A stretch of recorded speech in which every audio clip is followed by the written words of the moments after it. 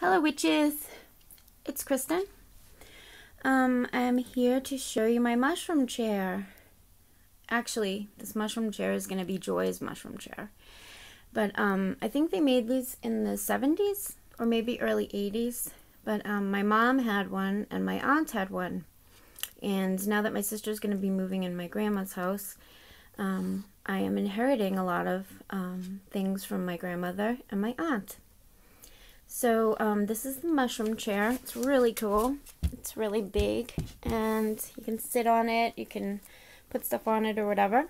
Very cool. And now my son is very jealous, so we might end up with both of them, hopefully. I'm going to be having a lot more stuff to show, but I haven't started bringing all this stuff over here yet. But I did bring this new little baby cauldron. And with this is going to be coming a large, it looks like a wood burning stove, but it's small. I'm not sure what even to call it. It's kind of like a little furnace wood burner thing. I don't know. It's not a chimney though. I have a little mini chimney too. I should show you guys that sometime. And also I have inherited these lovely like doily kind of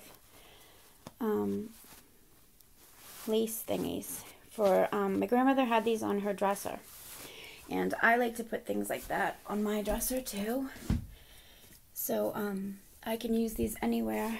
I love to put these all around because I think it just adds a nice feminine touch to things, and the fact that they're from my grandmother makes it all the more special.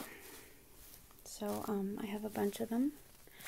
I just need to iron them a little bit and they will be good to go. And I also have a little doll sweater that my little girl's probably gonna want to use. So I will show you more witchy cool stuff as it comes. And later I hope to make a video showing you my little sprouts. I've planted some seeds and they are growing to plants now, little plants. And also I stayed up all night last night reading this book.